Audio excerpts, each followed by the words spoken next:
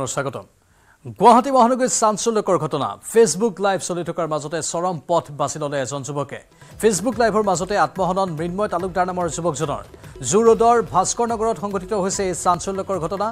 ঘটনাস্থলীত আৰক্ষী উপস্থিত হৈ মৃতদেহ উদ্ধাৰ কৰি প্ৰেৰণ কৰে মৰণোত্তৰ পৰীক্ষাৰ বাবে এই ঘটনা সন্দৰ্ভত আৰক্ষীয়ে অব্যাহত ৰাখিছে তদন্ত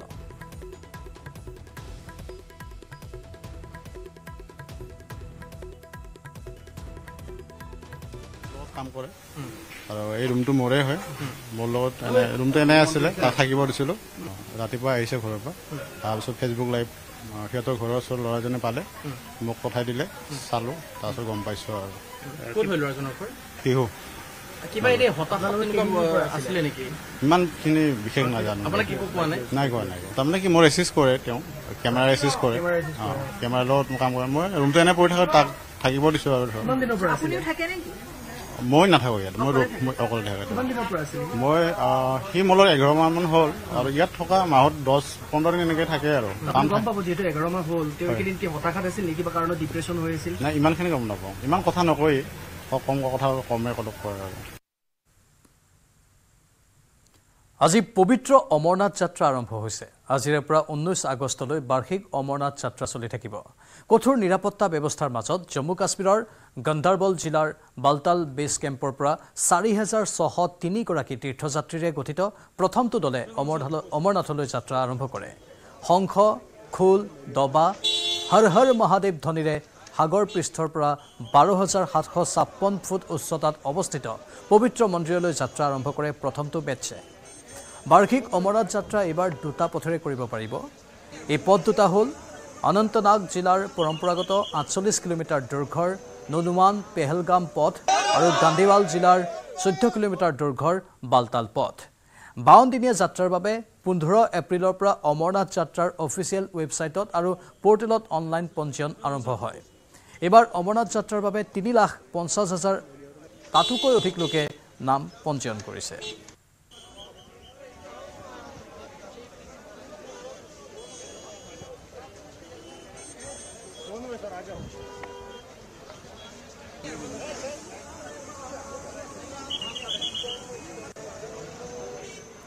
লেহৰ দৌলত মাজনিশা অনুশীলন চলাই থাকোঁতে উটি গ'ল সেনাৰ T-72 টেংক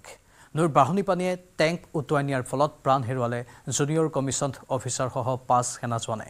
চীন সীমান্তত ধাৰাসাৰ বৰষুণৰ মাজতে খৰস্ৰোতা নৈ পাৰ হোৱাৰ অনুশীলন চলাইছিল সেনা জোৱানৰ দলটোৱে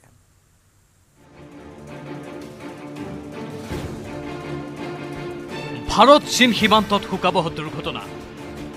লাডাখত নৈ পাৰ হওঁতেই নামিল কাল অপ্ৰত্যাশিত ঘটনাই কাহিনীৰে 5 সেনা জোৱানৰ জীৱন নদী পাৰ হ'বলৈ যাওঁতে নদীৰ খুঁটে উটুৱাই নিলে সেনাৰ টেংক এই টেংকতে আৰোহণ কৰি আছিল জুনিয়ৰ কমিছন অফিচাৰসহ 5 ভাৰতীয় সেনা জোৱানে লেহৰ দৌলত বেগ উলটিত ঘটিল এই শোকাবহ দুৰ্ঘটনাটো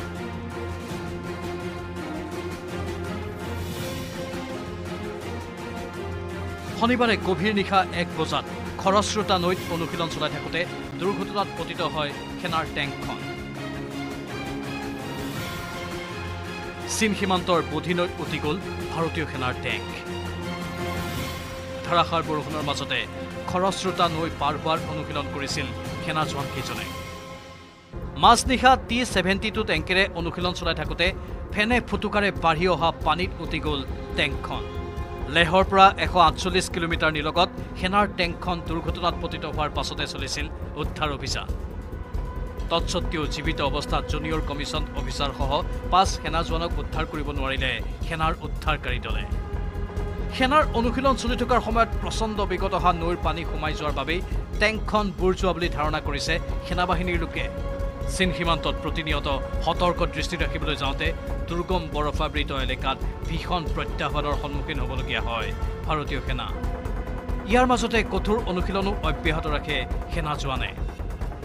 তাৰে মাজত অপ্ৰত্যাশিতভাৱে এনে এক দুৰ্যোগৰ চিকাৰ হ'বলগীয়া হ'ল 5জনীয়া অনুশীলনকাৰী সেনাৰ দলটো এই কৰুণ ঘটনাত শোক প্ৰকাশ কৰিছে প্ৰতিৰক্ষা মন্ত্ৰী ৰাজনাথ সিঙে bureau report News 18 Assam Northeast মুখ্যমন্ত্ৰীৰ নিৰ্দেশৰ পিছতেই দুধনৈত ধৰ্ষণ আৰু হত্যাকাণ্ডৰ বলি হোৱা ভুক্তভোগী পৰিয়ালৰ কাষত উপস্থিত মন্ত্ৰী জয়ন্ত মল্ল বৰুৱা ভুক্তভোগী পৰিয়ালটো সাক্ষাৎ কৰি মন্ত্ৰী জয়ন্ত মল্ল বৰুৱাই দোষীক কঠোৰ শাস্তি দিয়া হ'ব বুলি আশ্বাস প্ৰদান কৰে মন্ত্ৰীগৰাকীৰ সৈতে ভুক্তভোগী পৰিয়ালটোৰ কাষত উপস্থিত থাকে এপছৰ বিষয়ববীয়া উল্লেখযোগ্য যে চাঞ্চল্যকৰ হত্যাকাণ্ড সংঘটিত হোৱা প্ৰায় 2 মাহৰ পিছত হিৰণময় খাকলাৰীৰ ঘৰত উপস্থিত হ'ল মন্ত্ৰী জয়ন্ত মল্ল বৰুৱা শোকসন্তপ্ত পৰিয়ালটোক সমবেদনা জ্ঞাপন কৰি জনজাতি যুৱক এগৰাকীক বিশেষ সম্প্ৰদায়ৰ মানুহে নিজৰ গাঁৱৰ সমীপতে বৰ্বৰভাৱে হত্যা কৰা ঘটনাক গৰিহণা দিয়ে জয়ন্ত মল্লই ইফালে মুখ্যমন্ত্ৰী হিমন্ত বিশ্ব শৰ্মা আৰু মন্ত্ৰী পীযুষ হাজৰিকাৰ সুৰৰ লগত সুৰ মিলাই ক'লে লোকসভা নিৰ্বাচনৰ পিছত ৰাজ্যত এটা বিশেষ সম্প্ৰদায়ৰ লোকে খিলঞ্জীয়া লোকৰ ওপৰত ধাৰাবাহিক আক্ৰমণ কৰি আহিছে ধৰ্ষণকাৰীৰ দৰে অভিযুক্তক কেতিয়াও ৰেহাই দিয়া নহ'ব বুলিও মন্তব্য কৰে জয়ন্ত মল্ল বৰুৱাই যোৱা 3 তাৰিখ আৰু 5 তাৰিখৰ যি ঘটনা অত্যন্ত গৰ্হিত ঘটনা আৰু আমি সকলোৱে এই কথাটোত মনত অত্যন্ত আঘাত পাইছিলোঁ নিৰ্বাচনৰ সময়ৰ কাৰণে আমি চৰকাৰখনে সেই ধৰণে কাম কৰিব মানে সেই সক্ৰিয়তাৰে যে ইমিডিয়েটলি আহিম সেই কামটো কৰিব পৰা নাছিলোঁ কিন্তু আজি মাননীয় মুখ্যমন্ত্ৰী মহোদয়ৰ নিৰ্দেশত মই ভুক্তভোগী পৰিয়ালক আহি লগ কৰিলোঁ তেখেতৰ নিজৰ সন্তান ল'ৰা এটা হেৰুৱাইছে গতিকে আমাৰ নিজৰ ভাতৃ এজন হেৰুৱাইছে আমাৰ ভাতৃ হেৰুৱাৰ লগে লগে ভগ্নী ধৰ্ষিতা হৈছে গতিকে এই কথাবিলাক আমাৰ কাৰণে অত্যন্ত দুখজনক আৰু এইখন অসমত খিলঞ্জীয়া মানুহ আজি কিছুদিন ধৰি আমি দেখিছোঁ যে এইটো বড়ো জনগোষ্ঠীৰ লোক কেইদিনমান আগত মাজবাটত মই নিজে গৈ আহিছোঁ তাত গোৰ্খা সম্প্ৰদায়ৰ ভগ্নী এগৰাকী মাজবাটত তাৰ পৰা ঢেকীয়াজুলিত আমাৰ আদিবাসী বাগানৰ ভগ্নী এগৰাকী এই ধৰণে এটা বিশেষ সম্প্ৰদায় বাৰে বাৰে আমাৰ জীয়ৰী বোৱাৰী আমাৰ ভগ্নীক এনেকুৱা ধৰণৰ অত্যাচাৰ কৰিছে আৰু এইটো অত্যন্ত গৰ্হিত আৰু এইটো সহ্য কৰা নহয় নিশ্চয়কৈ যোৱা নিৰ্বাচনৰ সময়ৰ পৰা আমাৰ বিভিন্ন বাধ্যবাধকতাৰ কাৰণে চৰকাৰখনে কিছু কাম কৰিব পৰা নাছিল নিৰ্বাচনৰ সময়ত আমাৰ কোড অফ কণ্ডাক্ট চলি আছিল আৰু নিৰ্বাচনৰ আগলৈকে কেতিয়াও অসমত এই ধৰণৰ আমাৰ ভগ্নীক আমাৰ খিলঞ্জীয়া মানুহৰ ওপৰত এই মিয়াসকলে এনেধৰণে আক্ৰমণ কৰাৰ কোনো সাহস কৰা নাছিল কিন্তু নিৰ্বাচনৰ পিছৰ পৰা আমি দেখিলোঁ যে এই ধৰণৰ এটাৰ পিছত এটা ঘটনা ঘটা আৰম্ভ হৈছে আৰু আজি মই ইয়ালৈ আহি ৰাইজৰ পৰা যিটো বুজিলোঁ যে ইয়াত এই অঞ্চলত এনেকুৱা ধৰণৰ যথেষ্ট সাহস কৰা সেই জনগোষ্ঠীটোৰ সাহস আমি দেখিছোঁ কিন্তু আমাৰ খিলঞ্জীয়া বড়ো ভাইসকলৰ ওপৰত এনেকুৱা অত্যাচাৰ বা এনেকুৱা ধৰণৰ সাহস তেওঁলোকে ইমিডিয়েটলি বন্ধ কৰক নহ'লে আমি যিমান কঠোৰ হ'ব লাগে কঠোৰ হ'ম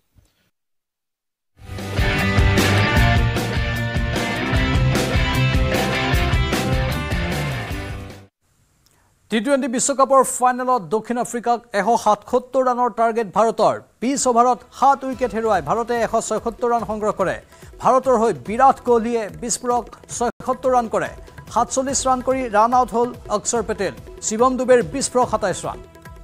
আৰু এতিয়া দক্ষিণ আফ্ৰিকাৰ বাবে 177 ৰানৰ টাৰ্গেট বান্ধি দিছে ভাৰতে 20 অভাৰত 7 উইকেট হেৰুৱাই ভাৰতে 176 ৰান সংগ্ৰহ কৰে ভাৰতৰ হৈ বিৰাট কোহলীয়ে বিস্ফোৰক বেটিং আগবঢ়াই 76 ৰান কৰে বিৰাট কোহলীয়ে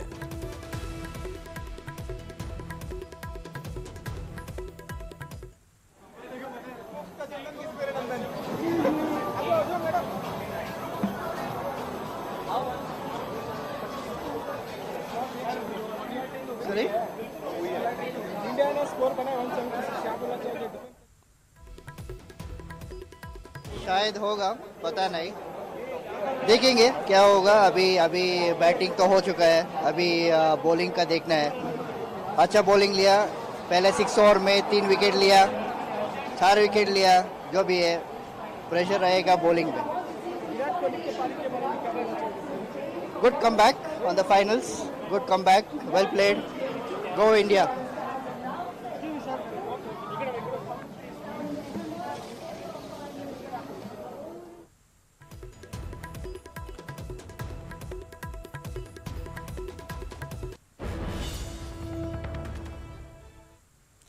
নেপালত ভয়ংকৰ ভূমিস্খলনত শিশুসহ নিহত হ'ল 9 জন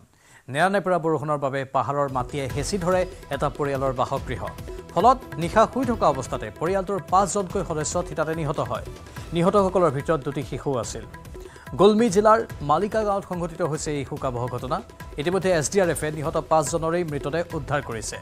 ইফালে সুবুৰীয়া জিলা চাংজাটো ভূমিস্খলনত খহি পৰে ঘৰ ফলত থিতাতে নিহত 3 বছৰীয়া কন্যা শিশুসহ মাতৃৰ বাগলুং জিলাৰ গুলমিটো ভূমিস্খলনত নিহত হৈছে 2 জন উল্লেখযোগ্য যে চলিত মাহত নেপালত ভূমিস্খলনত নিহতৰ সংখ্যা 35 জনলৈ বৃদ্ধি পাইছে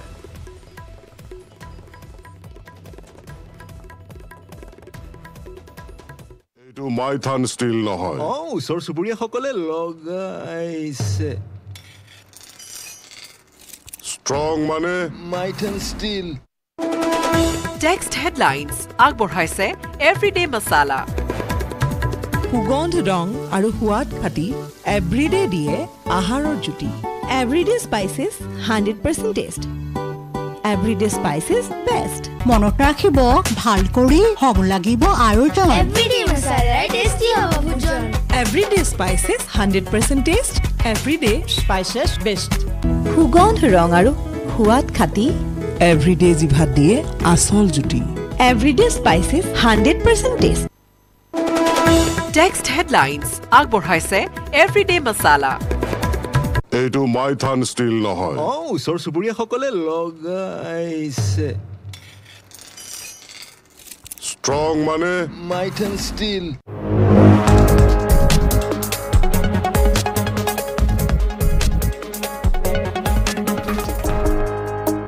আমি সাসপেক্ট কৰিছো সো আমি কি ব্যৱস্থা ল'ব পাৰো আমি অকমান আলোচনা কৰি হেতু ব্যৱস্থা 2014 চনতে ফ্যাক্টৰীৰ অনুজ্ঞাপত্ৰৰ ম্যাদ উকলি যোৱা এই ফ্যাক্টৰীটোত লেতেৰা কদৰ্যময় পৰিৱেশৰ মাজত তৈয়াৰ হৈ আহিছে আইচক্ৰীমসমূহ আইচক্ৰীম বনোৱাত ব্যৱহাৰ হোৱা সামগ্ৰীৰ লগতে পানীৰ নমুনা সংগ্ৰহ কৰি খাদ্য সুৰক্ষা বিভাগক বিষয়টো অৱগত কৰিছে দণ্ডাধীশে মই এটো যিমান পাৰি সোনকালে এটো একচন লোৱাৰ ব্যৱস্থা কৰিম এই আইচক্ৰীম ফ্যাক্টৰীটোৰ স্বত্বাধিকাৰজনৰ বিৰুদ্ধে বিহিত ব্যৱস্থা লোৱা হ'ব বুলিও দণ্ডাধীশগৰাকীয়ে জানিবলৈ দিয়ে Mousum report news 18 Assam north east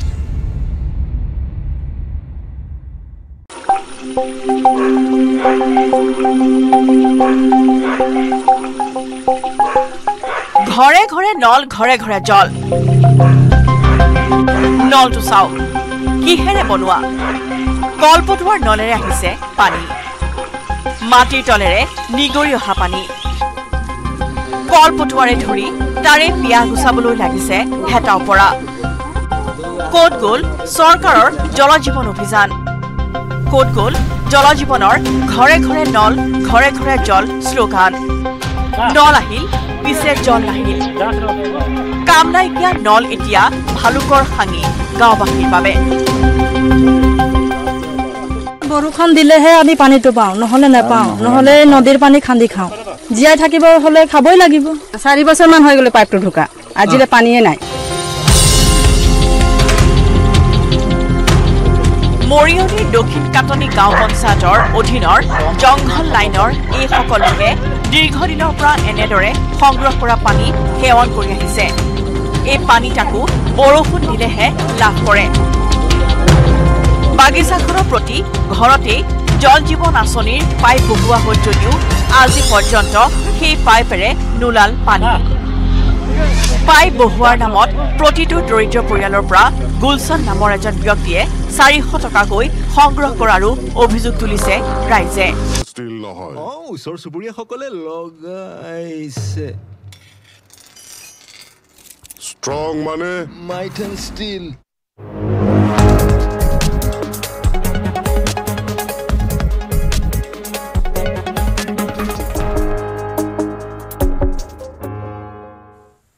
মহানগৰীত ইণ্টাৰনেশ্যনেল ইউথ মিট অনুষ্ঠান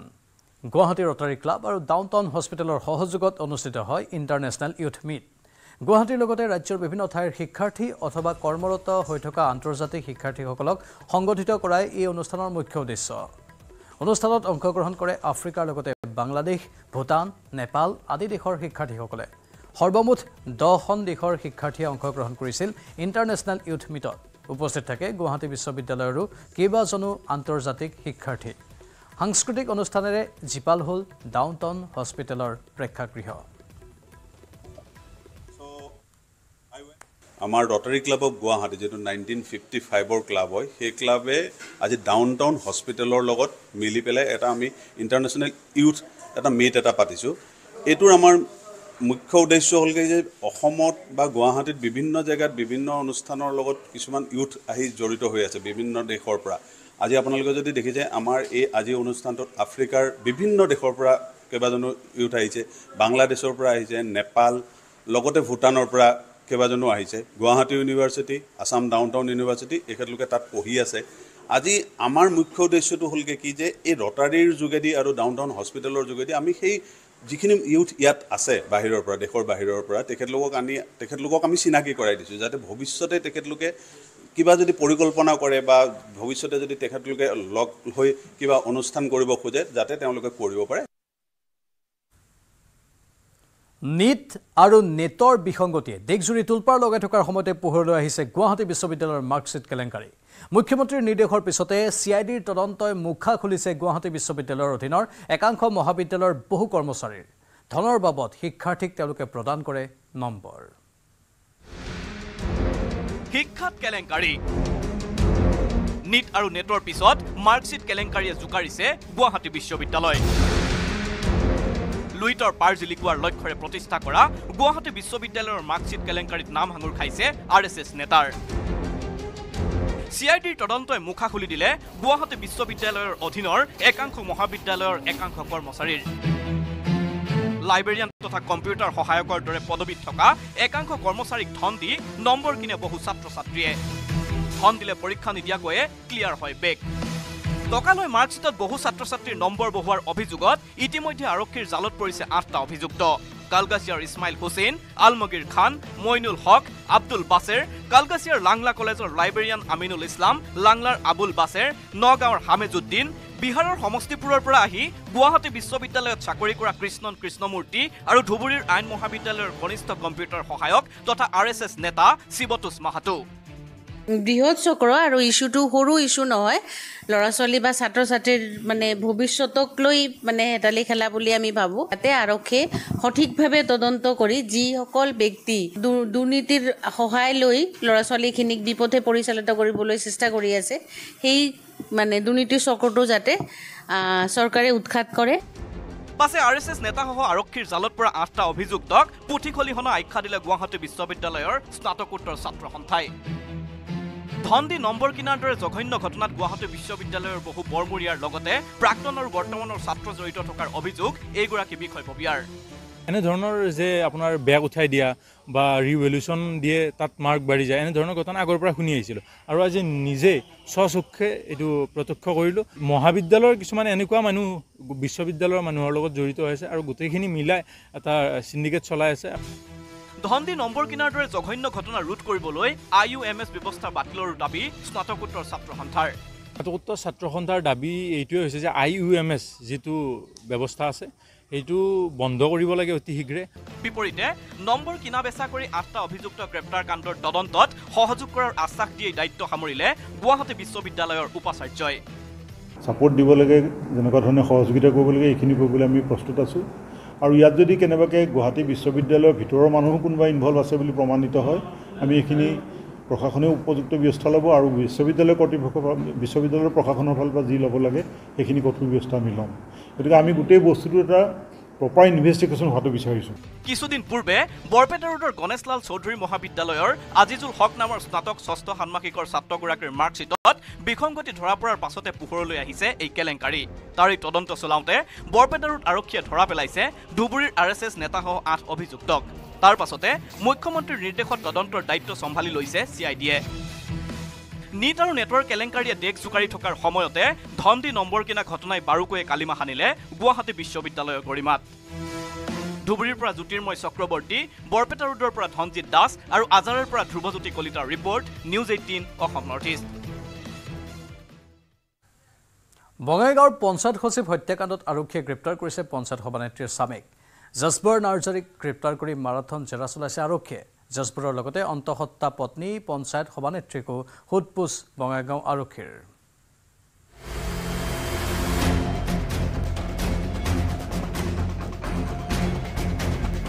বঙাইগাঁৱৰ পঞ্চায়ত সচিব হত্যাকাণ্ডৰ নতুন বাক পঞ্চায়ত সভানেত্ৰীৰ স্বামী যকৰ বড়োক গ্ৰেপ্তাৰ অন্তঃহত্যা হৈ থকা পঞ্চায়ত সভানেত্ৰীক জেৰা 26 জুনৰ দুপৰীয়া দুই ঘাতকে শূন্য দূৰত্বৰ পৰা গুলিয়াই হত্যা কৰিছিল চিপনচিলা গাঁও পঞ্চায়ত সচিব চন্দ্ৰকান্ত দাসক বঙাইগাঁৱৰ কাহিদুবাৰ এই দোকানখনৰ পৰা চাহ খাই গাড়ীখনৰ ফালে আহোঁতেই চন্দ্ৰকান্ত দাসক গুলিয়াই হালধীয়া ৰঙৰ পালচাৰ বাইকেৰে পলাই গৈছিল দুই যুৱক এই চাঞ্চল্যকৰ ঘটনাৰ পাছতে পৰকীয়া প্ৰেমৰ পৰিণতিত স্বামীৰ হত্যাকাণ্ড হোৱা বুলি কান্দি কান্দি বৰ্ণনা কৰিছিল দুৰ্ভগীয়া পত্নীয়ে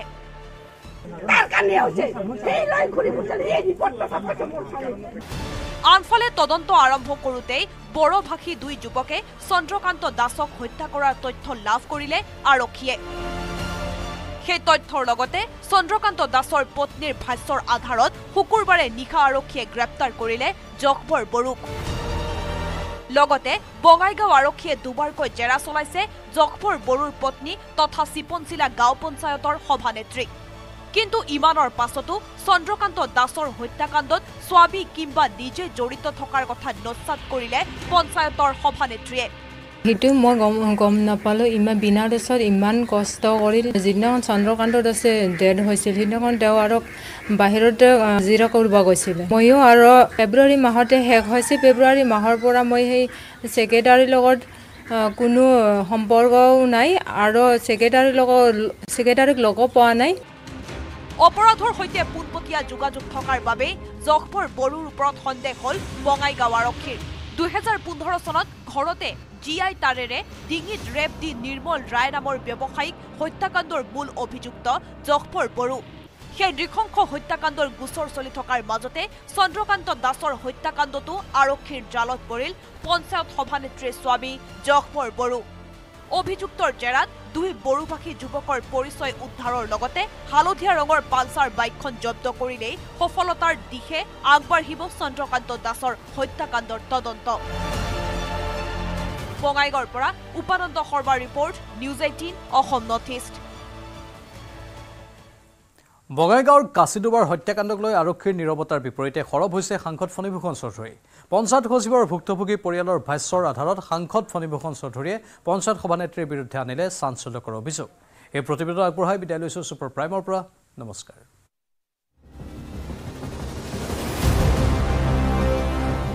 পৰকীয়া প্ৰেমৰ বাবেই ঘাতকৰ বলি হ'ল নেকি বঙাইগাঁৱৰ পঞ্চায়ত সচিব চন্দ্ৰকান্ত দাস ভুক্তভোগী পৰিয়ালৰ ভাষ্যৰ উদ্ধৃতিৰে সাংসদ ফণীভূষণ চৌধুৰীৰ চাঞ্চল্যকৰ ভাষ্য নাই ধৰি তেওঁলোকে এটা মানে ৰাজডাঙৰীয়া এটা মানে তাৰে যিগৰাকী প্ৰাক্তন সভানেত্ৰী আছে তেওঁৰ লগত মানে ফোনত কথা বতৰা হৈছিল বা SMS মেছেজৰ জৰিয়তেও কিছুমান যোগাযোগ হৈছিল বুলি তেওঁ আমাক অৱগত কৰিছে গতিকে পঞ্চায়ত সচিবৰ সৈতে ফোনত সঘনাই কথা বতৰা হৈছিল সভানেত্ৰীৰ মেছেজৰো আদান প্ৰদান হৈছিল দুয়োৰে মাজত পৰিয়ালৰ এই অভিযোগৰ পাছতে বঙাইগাঁও আৰক্ষীয়ে জব্দ কৰিছে চিপনচিলা পঞ্চায়তৰ সভানেত্ৰীৰ মোবাইল পাছে মৃত চন্দ্ৰকান্ত দাসৰ পৰিয়ালৰ অভিযোগ সাংসদ ফণীভূষণ চৌধুৰীয়ে সংবাদ মাধ্যমক হলখলীয়াকৈ কৈ দিয়াৰ বিপৰীতে ঘটনাক লৈ মুখ খোলা নাই বঙাইগাঁও আৰক্ষীয়ে গোটেইখিনি ডিটেইলছটো স্পেচিফাই কৰিব পাৰিব কাৰণ এটা কি বিষয়ে ডিটেইল মানে এৰেষ্ট কৰা বুলি ক'লে বা সেইটো গোটেই নজনাকৈ মই এইমাত্ৰ ক'ব নোৱাৰিম এতিয়া জাষ্ট বেচিকেলি মই তেওঁলোকৰ এটা খবৰ ল'বলৈহে আহিছোঁ আনফালে আৰক্ষীৰ জালত পৰা পঞ্চায়ত সভানেত্ৰীৰ স্বামী যকৰ নাৰ্জাৰীক 5 দিনৰ জিম্মাত লোৱাৰ খবৰো সংবাদ মাধ্যমক জনালে সাংসদ ফণীভূষণ চৌধুৰীয়ে এগৰাকী ব্যক্তিকো তাৰমানে ইতিমধ্যে গ্ৰেপ্তাৰ কৰিছে আপোনালোকে নিশ্চয় গম পাইছে তেওঁ 5 দিনৰ পুলিচ কাষ্টডিত তেওঁলোকে লৈ গৈছে যকৰ নাৰ্জাৰীক জেৰা চলাই 26 জুনত বঙাইগাঁৱৰ কাছিডুবাত শূন্য দূৰত্বৰ পৰা চন্দ্ৰকান্ত দাসক গুলিয়াই হত্যা কৰা দুই ঘাতকৰ পৰিচয় উদ্ধাৰৰ চেষ্টা কৰিছে আৰক্ষীয়ে বঙাইগাঁও জিলাৰ চুকে কোণে চুপ লোৱা আৰক্ষীৰ চোৰাংচোৱাই উদ্ধাৰ কৰাৰ চেষ্টা কৰিছে দুই ঘাতক পলাই যোৱা হালধীয়া ৰঙৰ পালচাৰ বাইকখনৰ নম্বৰ বঙাইগাঁৱৰ পৰা উপানন্দ শৰ্মাৰ report news 18 Assam north east এইটো মাইথান ষ্টিল নহয়